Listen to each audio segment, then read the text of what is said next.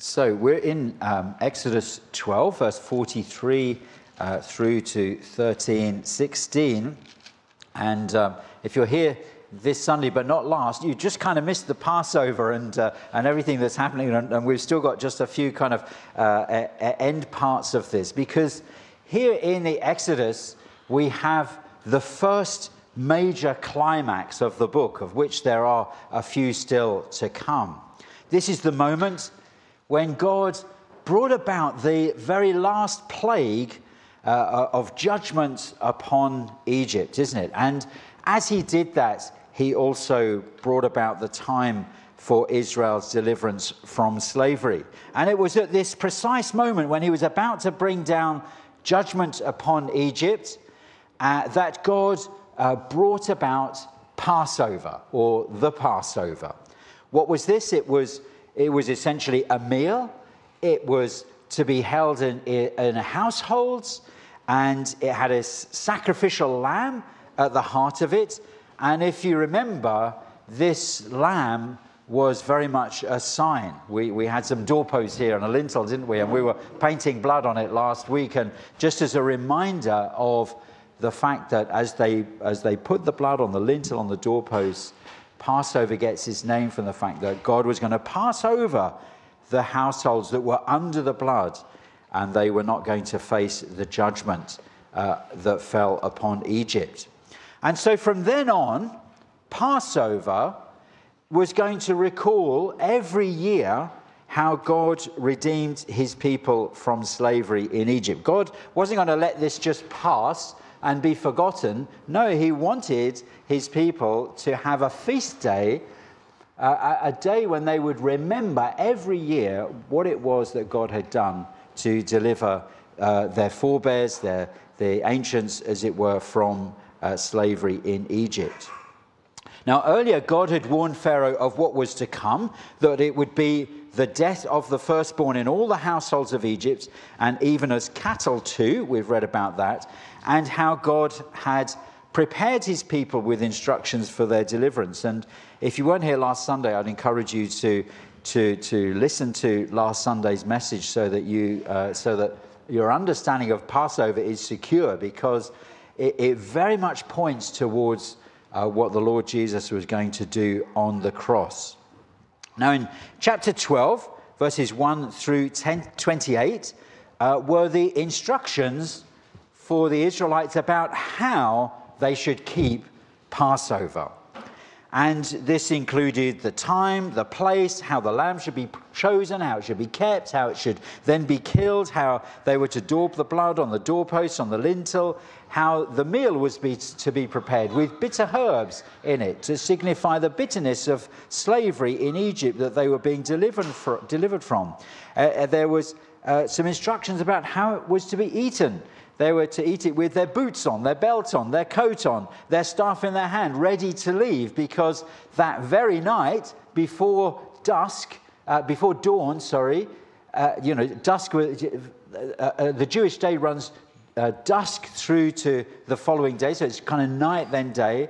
And so as dusk fell, that's when they were to remember Passover.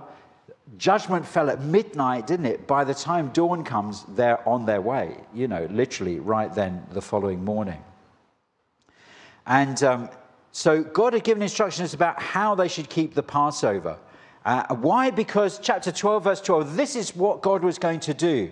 For I will pass through the land of Egypt on this night, and will strike all the firstborn in the land of Egypt, both man and beast, and against all the gods of Egypt I will execute judgment. I am the Lord. But they're going to keep Passover because this blood is going to be a sign for you on the houses where you are. And when I see the blood, verse 13, I will pass over you, and the plague shall not be on you to destroy you when I strike the land of Egypt. So we read there the instructions about how they should keep the Passover, and those events which God has foretold, he brings about, and we've read that in verses 29 through to 36 of chapter 12. Well, why were they to keep the Passover? It was essentially so that they could retell the story every year of redemption. This is how God redeemed us. This is how God brought us near as his people.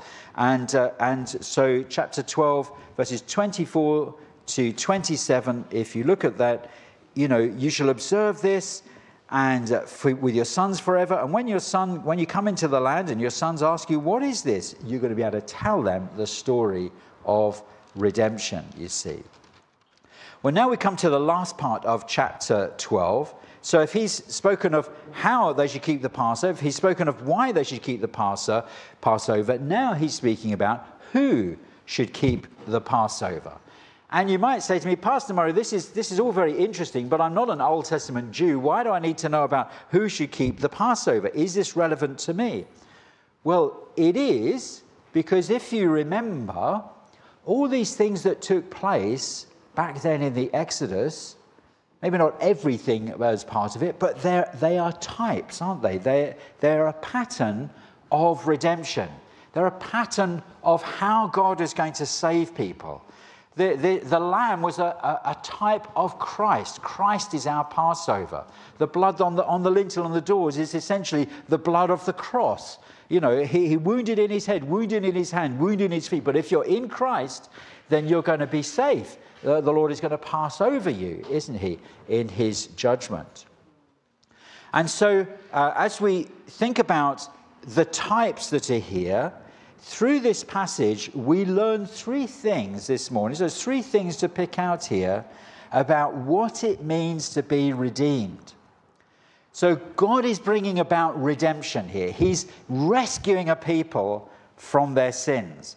And in this passage here this morning, from 12:43 through to 13:16, there's three things that we can learn about what it means to be redeemed. Firstly, to be redeemed means to be brought near and into relationship with God. We are by nature far off. We are by nature distanced from God. Our sins have separated us from God. But in redemption, we are brought near. How does this play out here in this passage? When God brought about the Passover, we notice here that it was an observance, an ordinance, a feast day to be repeated annually in order to retell the story of God's people. And at chapter 12, verse 42, that last part concludes, it is a night of solemn observance to the Lord for bringing them out of the land of Egypt. This is that night of the Lord, a solemn observance for all the children of Israel throughout their generations. This, as it took place, was to be remembered. It was to be repeated almost, as they had that meal together in their households. And it was to be remembered for all generations because of what the Lord did for his people. And so you have a word there.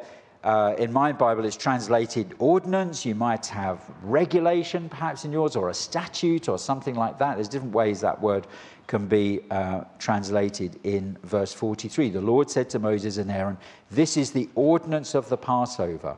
These are the regulations and how you will keep it. And by this, he is speaking of who should keep it. Notice he says straight away,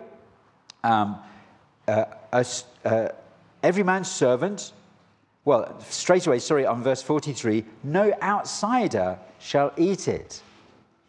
If you were to, who is it that was entitled to mark Passover? Well, not the stranger, not the outsider, not the alien, as it were. It was designed for God's people. This is the people that God had brought near. No outsider. This is for the people of God. Someone whose servant was permanent. So we've got a difference here between a kind of daily hired servant and a permanent servant. Those who have permanent servants in their households, well, they can eat it provided they were circumcised. They had to come under the covenant. This was the sign of them becoming one of God's in the household, as it were. It was to be eaten in one house, not taken from house to house. This was a family occasion. This was to be done in the household where they gathered for the meal. We're told all of Israel, all God's people should keep it. This is for God's people, wasn't it? And every one of them should mark it.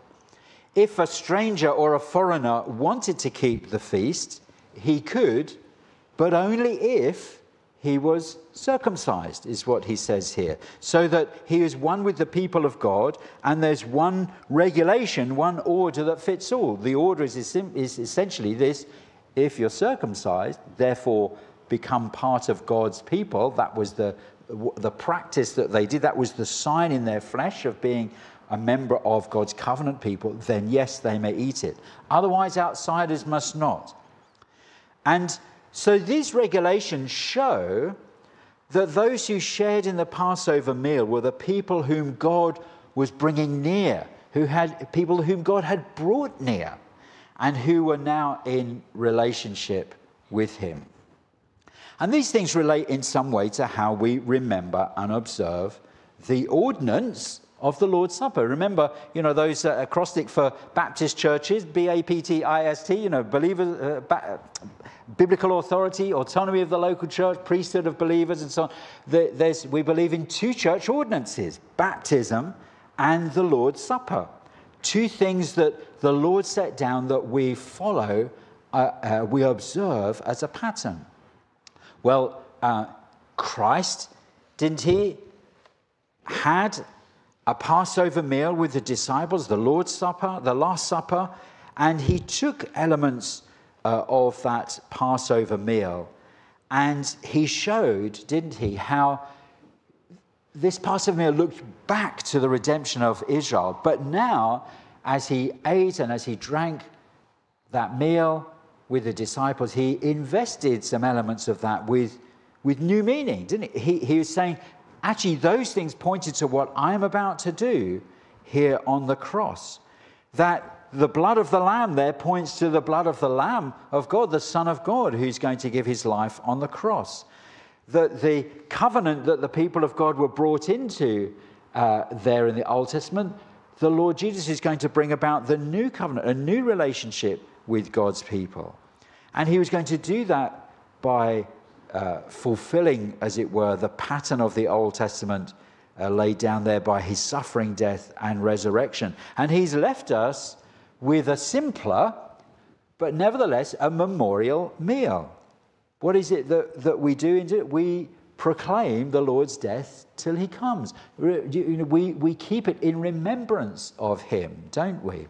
And it's not such a complicated meal. It's not even kind of done in the family home. It's done in the family of God, in the church family, because the family of God is no longer those who are by birthright, as it were. We're descendants of Abraham, descendants, we can trace our lineage. No, we become, as it were, sons of God by faith and come into the new family, the church family, don't we? God's family by faith. And so just like the Passover, the Lord's Supper here we see is for those who are God's people. In the Old Testament, God's people became so by birth. They traced their Jewish descent. Each young boy who knew of his Jewish descent was circumcised on the 8th day to show that they were a member of God's household, that they'd come under the covenant, that they were, as it were, marked out and separated to God as the people of God. But for us, our entrance into the family is by faith, isn't it? We're born again by God's Spirit. And it's not bloodline, but faith which determines whether we are God's people or not. Keep your finger there. But by all means, turn to John chapter 1. Speaking of the Word which was coming flesh, the Word from the beginning, it says in verse 10, we could pick it up. He was in the world was made through him, the world did not know him. Speaking of Christ, he came to his own didn't receive him. So he came to his own place, his own people, the Jewish people did not receive him, did they? And therefore, just like the generation that was going to die out in the wilderness and not go in and inherit the promised land, there was a people that Jesus came to because they didn't receive him, were not going to enter into the economy, the new household of God, the kingdom of God. Verse 12, but as many as received him, to them gave he the right to become children of God, even to those who believe in his name, who were born not of blood, so they're not descendants of Abraham, nor of the will of the flesh, nor of the will of man, but of God. The people of God are the people that God is choosing and who is calling through the gospel and who are saved by faith, you see. And so back then, in our passage back here about the Passover, it was only the circumcised who were to eat it. Circumcision was this sign that they were a member of God's household, a people set apart to God, a people who were, by the virtue of the very sign, cut off from the fleshly desires of the world. That's kind of what it symbolized. In the New Testament, we're told, aren't we, that true circumcision is of the heart. Keep your finger there again, but you can turn with me to Romans chapter 2 and verse 29.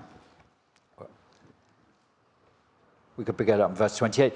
For he is not a Jew who is one outwardly, nor is that circumcision which is outward in the flesh, but he is a Jew who is one inwardly, and circumcision is that of the heart in the spirit and not in the letter, whose praise is not from men, but from God. Now he's not redefining here who the Jewish nation is, but he's defining here that God's people as a nation weren't really God's people if they didn't have genuine faith. They could be circumcised in the flesh, but if their desire and their heart wasn't different, then not all Israel is Israel, is it? But those of us who are not Jews, but who are circumcised, as it were, in the heart, in the Spirit, by the Spirit, that when you believe in Christ, when you're saved, when you're born again, the Spirit comes in and changes your desires. And whereas once you lived for sin, it said jump and you said how high, and you're quite happy to party and be drunk and take drugs if that was your thing, or there was no restraint, as it were. But now in Christ, you realize that you've got to turn away from that. You repent of all that and that you need to live a holy life and you want to live for the Lord. That circumcision is in the Spirit. It's not about the letter. It's about the Spirit, isn't it? And whose praise is not from men but from God is a play on the term Judaios, which means praised of God.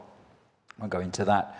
But when we're saved then, or born again, the inward transformation by the Spirit seals us and sets us apart to God as a son and as a member of the body of Christ. And through the Spirit, we're delivered from the power of inward sin. Again, keep your finger there, but by all means turn to Colossians chapter 2 and verse 11. Colossians 2 verse 11 says this, in him you were also circumcised. So this is in Christ. In Christ you were also circumcised with the circumcision made without hands, by putting off the body of the sins of the flesh by the circumcision of Christ. Now he's not saying here because Christ was circumcised that somehow that which took place to him when he was 8 years old has benefited you. He's contrasting the circumcision of Christ with the circumcision of the law and of Moses. But he's saying here that we, God's people, have been circumcised, not done by hands, but because the Spirit has done that, has changed our hearts, changed our desires, changed us inwardly. And that is the circumcision of Christ. That is, the circumcision of Moses was chip chop. And you become, as it were, a member, the sign of you're a member of the household of God. Did it really change the heart? No. Did it cause the people of God to live faithfully to God, to keep the covenant, to worship God and not worship things, or to keep from adultery? It didn't do that, did it? But the circumcision of Christ, which is by the Spirit in the heart, does change that. Now, we're not made perfect, but we're being set apart to God. We're sanctified to God, you see. We've been brought near. And so this is the sign, as it were, that we have been brought near, isn't it?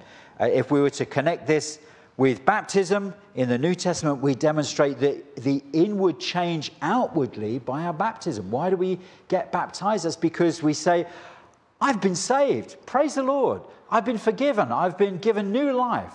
And as a consequence of that, we go through the waters of baptism to say, I died with Christ and I was buried with him and I've been raised with him to newness of life. And we outwardly demonstrate, so there is still an outward demonstrate, but of what has happened inwardly as we've become a member of God's household. And as a result of that, we then eat and we drink together. We have communion together as God's people, don't we? Though we are from various families and various places all around the world. You know, if we were to write down everywhere where we've all come from in here around the world, it would be, all over, wouldn't it? And yet we're one family in Christ. We're one body under his headship. We're one in Christ, one in his body, one in communion. And together we eat. You see, we are one bread in the Lord, one bread, one body. And this is why the Lord's Supper isn't to be taken lightly or thoughtlessly. It is clearly for believers to remember our salvation and the redemption we have in Christ. Just as they marked Passover and looked back to their redemption, so we observe the Lord's Supper, and it speaks of our redemption. If you haven't been redeemed, then what you're participating in doesn't really make sense, does it, you see? So it tells us here who can eat the Passover, and that tells us through that this is the people that God has brought near. The redeemed are people that God has brought near. Now let's read on into chapter 13. We're going to run out of time here. In chapter 13, the Lord then tells them when this Passover meal was to be remembered, and it's associated with this feast of unleavened bread, this period of 7 days of unleavened bread. He says in verse 3, I'm going to come back to verses 1 and 2 in a minute, but in verse 3, Moses said to the people, remember this day in which ye went out of Egypt, out of the house of bondage. For by strength of hand the Lord brought you out of this place, no leavened bread shall be eaten. On the day that you are going out, on this day you are going out in the month of Abib. Sometimes the same month is referred to as Nisan or Abib. But it's the same month. So Passover was located in this period of 7 days of a feast known as unleavened bread. And leaven, if you know, is yeast. So a normal bread, you work the yeast into the dough, and as you bake it, it will rise, won't it? And that is a normal leavened bread. But an unleavened bread has no yeast in it and is essentially a flat bread. It doesn't rise. And when they went out by haste here, they had no time, did they, to kind of work the yeast into the bread. They just had to kind of, take the stuff with them and their kneading bowls on their backs and head straight out. And so this unleavened bread, look at this rain, we don't need this next week, but this unleavened bread was the bread that they ate there in that first week as they headed out towards the promised land. And so the Lord wanted them to mark that, to have this as part of their remembrance, didn't he? Now, in preparation for this, note in verse 7, they were to purge their homes of any leaven during the feast. And we watched this, didn't we, on the film the other day, Samantha? There was a little hour-long program about how the Jews still mark the Passover feast and the Seder meal that they call it, S-E-D-E-R, to this day.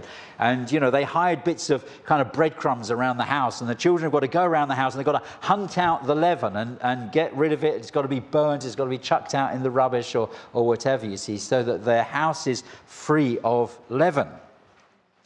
And leaven is often a symbol for sin. A little leaven leavens the whole lump. You permit sin, and then the whole lump is going to be leavened, isn't it? It doesn't always associate with sin, but typically it does. Now, keep your finger there, but I want you to turn to 1 Corinthians chapter 5.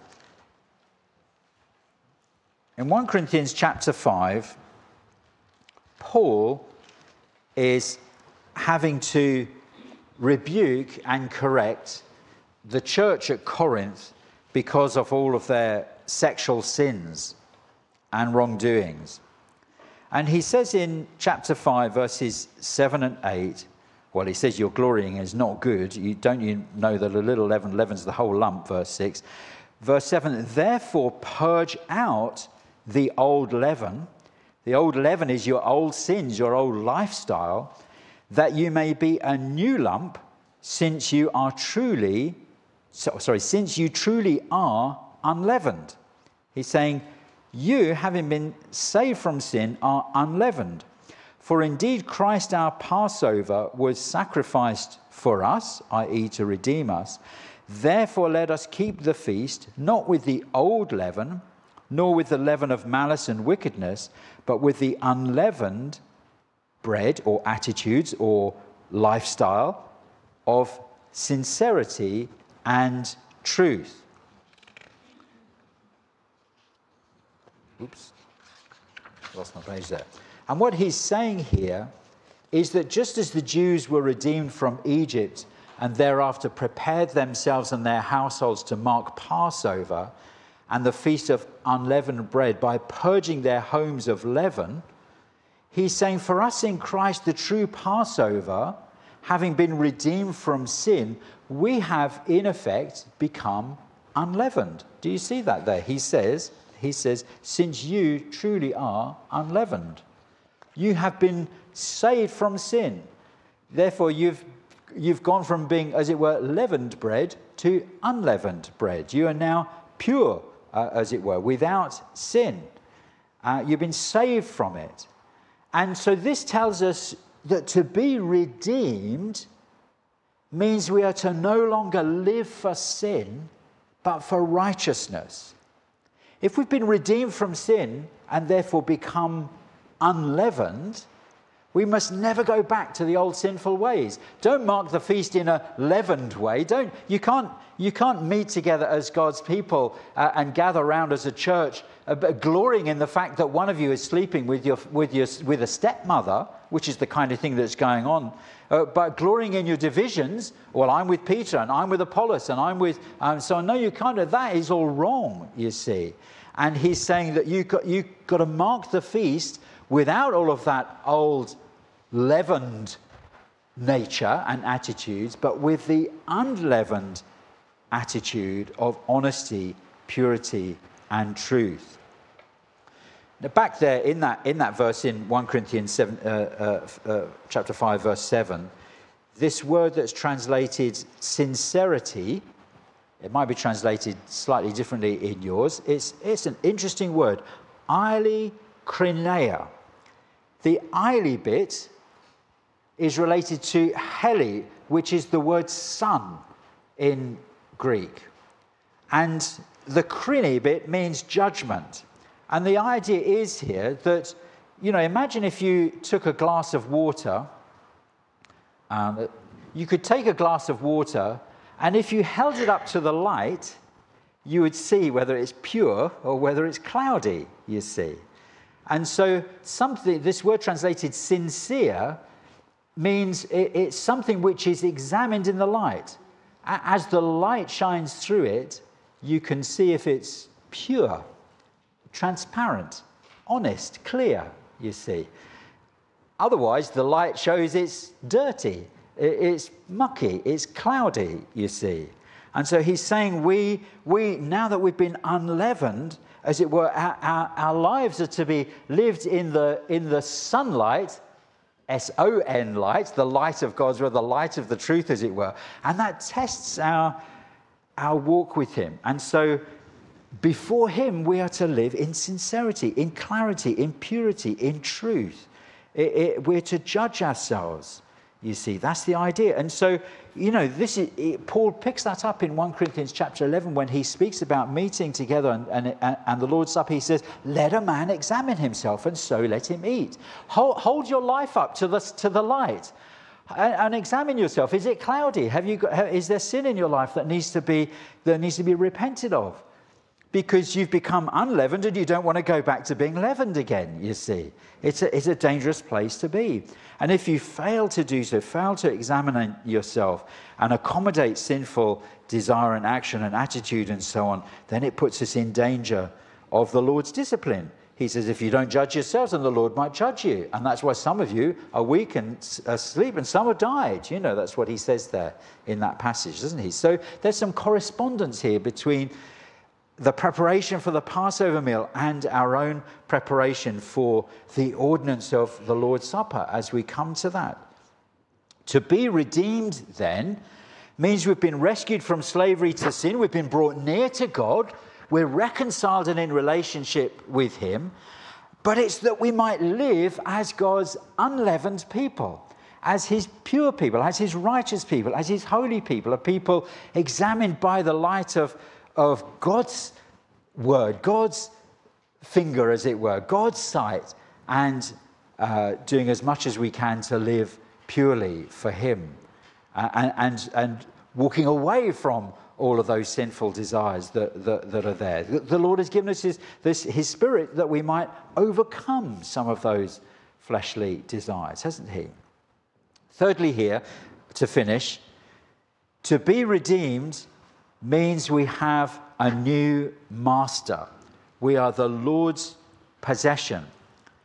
So chapter 13, verses 1 and 2 begins a thought that is then picked up in verses 11 through 16. Verses 1 and 2. Then the Lord spoke to Moses, saying, sanctify to me all the firstborn.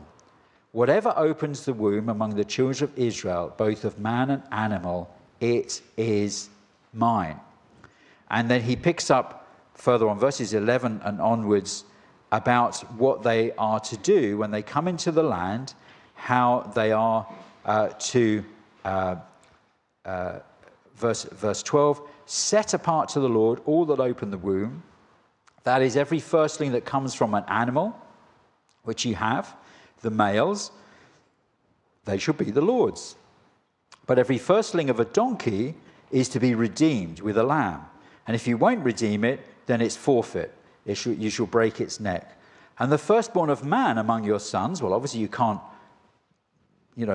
sacrifice them. They've got to be redeemed, haven't they? And so from this point onwards, from this time of redemption onwards, the firstling of the flock, all the males, were to be the Lord's. If it was applied to a donkey, it should be redeemed with a lamb. If it was applied to a son, the son was to be redeemed. Why was this? Well, in practical terms, again, it's so that they can tell the story. Verses 14, 15, 16. When your son says, why do you do this? It's so that you can say, well, by a strong hand, the Lord brought us out. He brought judgment down on all the Egyptians, and all of their firstborns of sons and flocks died out. But the Lord protected us. So they can tell the story in practical terms, can't they? But the principle behind this was this. When the last judgment fell upon Egypt, God protected his people from judgment through the blood of the Passover lamb. And the fact that the judgment fell upon Egypt's firstborn sons and cattle, but not among Israel, meant they were the Lord's. They were his possession, you see. They should have died. Their lives were kind of forfeited to the Lord. He had a claim upon them because in any normal circumstances, they would die. Or they would have died, wouldn't they? And so he's kind of putting in place a repetition of these things to show that in a special way that the Lord is bringing his people near to him and that they are his, you see. He had a claim upon their lives. If the animal born, if you're a sheep herd or a goat herd or whatever, and you've got all the flocks and there's a firstling of the flock is a male, well, that's a clean animal. It should just be offered up to the Lord. It's going to give birth plenty more times. Give that first to the Lord.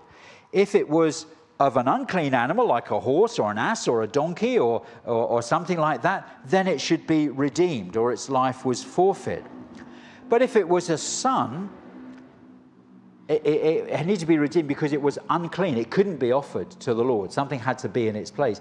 And a son the fact that it needs to be redeemed shows that our life is forfeit, as it were. It shows that we can't be offered. You see, we need to be redeemed. We need to be redeemed by the blood of a lamb. Now, Hebrews 12:23 sheds some light on this. So we're probably not going to go back there into Exodus now. We're probably in Hebrews. See if you can find Hebrews and chapter 12 and verse 23. And we'll come to this just by reminding ourselves of where this is in the book of Hebrews. So in chapter 11, the writer has run through all the characters of the Old Testament who lived by faith, who persevered against all the odds that they faced. And he comes to chapter 12 and verse 1 and describes them as a cloud of witnesses. Therefore we also, since we are surrounded by so great a cloud of witnesses, these, the faithful of old, as it were, are in the arena. They're around us. Their lives have been written there in scriptures. They call us to live that same faithful life that they lived. They're a cloud of witnesses, calling us to lay aside the sins and weights that would hinder our progress, to fix our eyes upon Jesus and run the race before us. And he goes on to explain in chapter 12 how the present sufferings and hardships that God's people feel are evidence of God's fatherly discipline and love towards us. The Lord chastens those whom he loves and treats us like a son. So he's speaking, isn't he, to believers who are facing difficulties, hardships, persecutions. He's saying, remember all the faithful of old. They're like a big crowd that urges us to go on. And we have to singularly keep our eye fixed, focus on the Lord Jesus. We have to lay aside every weight, every sin and every hardship that will hinder us in that progress. And even if we are facing affliction and suffering and hardship, it's a sign of God's love.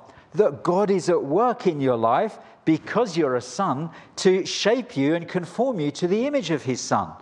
It's just what a father would do for his own son whom he loves, you see. And then he goes on to say that as God's people, we haven't come to a mountain like Sinai that can be touched. We're going to come to that eventually in Exodus, but all of those as they came out of Egypt and through the Red Sea and through the wilderness, eventually came to Sinai. And there at Sinai, they could touch the mountain, only they weren't allowed to. There was the mountain quaked, the Lord came down upon it in fire, but it was a very earthly thing. It was something that could be touched, you see.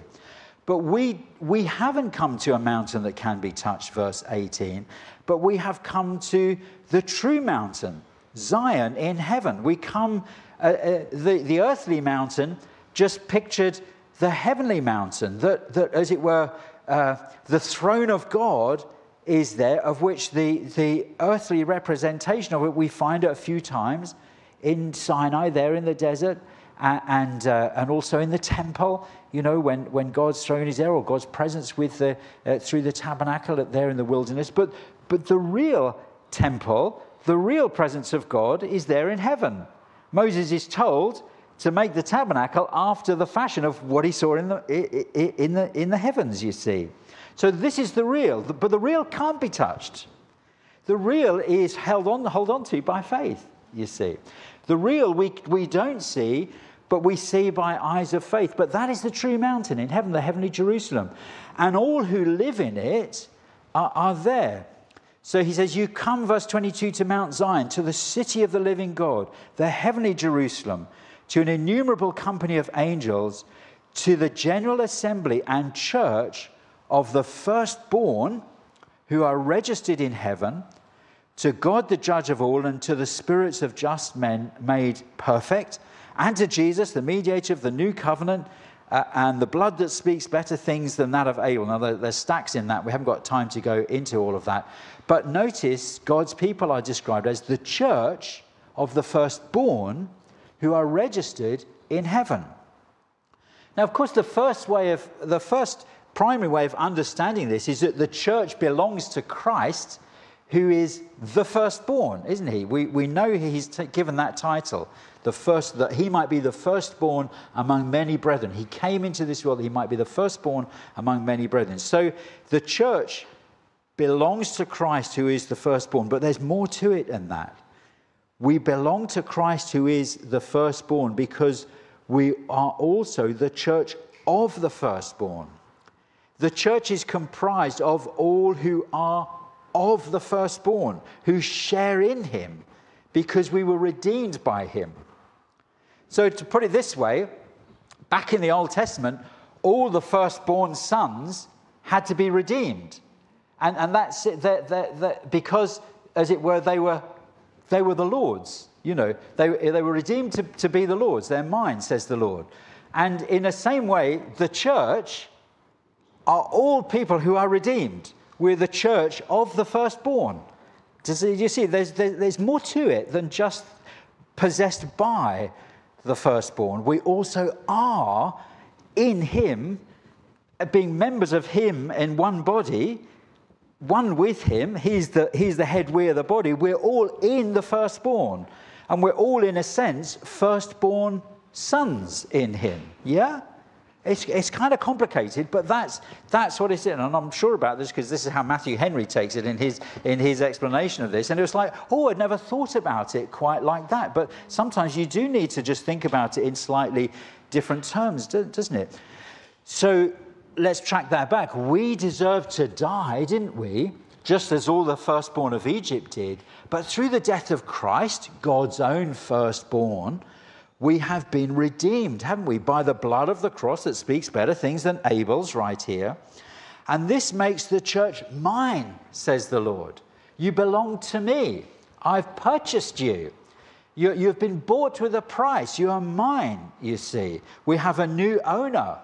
We have a new master. We once were slaves to sin, and through sin and desire, the owner was the devil, wasn't he? He said jump, and we just followed suit. But now we're owned by the Lord. Where we were once slaves to sin, now we're to be slaves to righteousness, because the Lord is holy. Be ye holy, for I, the Lord, am holy, you see. And so what it means to be redeemed then, as we bring all these things together, is to be brought near and into relationship with God, to be rescued from slavery to sin, that we might be set apart to God under new ownership, as it were, as his sons and heirs. So all of that is kind of pregnant there in the Old Testament, in the pattern, in the regulations of the Passover. And the New Testament, it teases out and shows how these things are real for us in Christ. Now the question is, for you and for me, do you have a relationship with God? Do you know that you know him?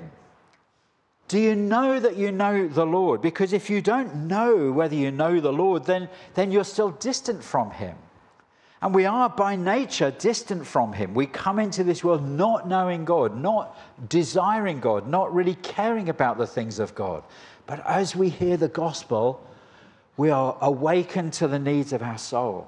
We're awakened to the fact that actually what I need most in life isn't things, isn't really even experiences, isn't possessions, isn't a good job, isn't necessarily even good health. It is that I might know the Lord, that he is everything.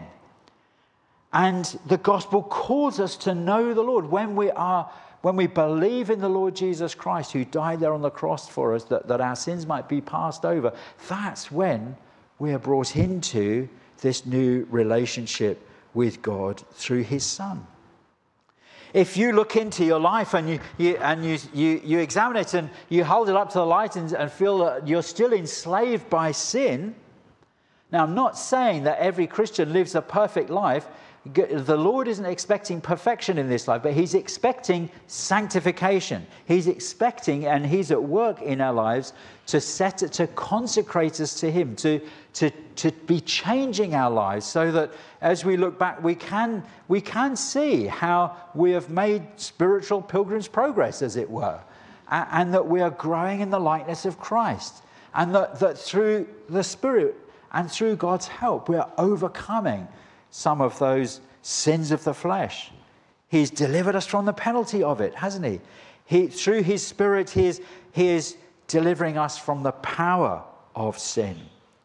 And so we need to ask ourselves, do I still feel enslaved to sin? If I still feel enslaved to sin, then I need to be redeemed. I need to come to the Lord Jesus, don't I? I need to come and believe in him and be saved by him and be brought near and realize that he's called me to live a holy life, to live a sanctified, in sincerity, in purity and truth, is how Paul summarizes it. If you're still in that trouble, you need the Lamb. You need the Lord. You need what God has provided there for you, which in the Old Testament was by this Passover lamb, but all of that pointed towards the Lord Jesus, who is the Lamb of God who bears away the sins of the world as he went to the cross. Of course, if you know you have believed, if you know you are redeemed, well, then don't doubt that you're in relationship with God. You are in relationship with God. The fact that you may face some sufferings and hardships and afflictions in this life, that doesn't tell you you're not in relationship with God. In fact, that tells you that the Lord is at work in your life, that he is treating you as a son because he's your father, and fathers chasten their sons and they shape them to that they might be more like himself, like Christ. You see, we're being conformed to his image, aren't we? God is at work in our life through those afflictions, and by his Spirit, if we're God's people, and through those circumstances, God is at work to purge us of the old leaven, of those old ways, that you and me might live the unleavened life, as it were, of righteousness, sincerity, purity, and truth, that you might be his, and that new name that he's placed on your forehead, as it were, that mark as he sealed you out as his own, mine, says the Lord, that we might live in accord with that new name, that new nature that the Lord has given us. This is what it means to be redeemed. Praise the Lord. Amen. Well, let's finish there this morning. Our Father in heaven, we thank you for your word to us. There's perhaps quite a lot of complicated things in here. Maybe we haven't pieced it all together in our minds quite rightly yet. But loving Father, nevertheless, we thank you that you have done what you've done in the past, recorded what you've recorded there, patterned your people of old to follow certain regulations and feast days and things like that, as it all points towards what you would one day do for us in Christ. Thank you that in Jesus we can be brought near. Thank you that in Jesus we have been brought and delivered from sin, that we might live not just in relationship with you, but in a righteous life, loving Father. Please, we pray for your Spirit's help to live that right life, Lord, every day as we walk with you. We thank you, Father, that you have set your name upon our foreheads, as it were, that you have called us to be your own. Mine, says the Lord, and that we, as it were, needed to be redeemed, and we have been in Christ your Son. Now, as it were, our old lives are forfeit. Our lives is to be lived for a new master, as servants of righteousness. And so we pray, Father, for your grace and help in this every day as we live for you. In Jesus' name, amen.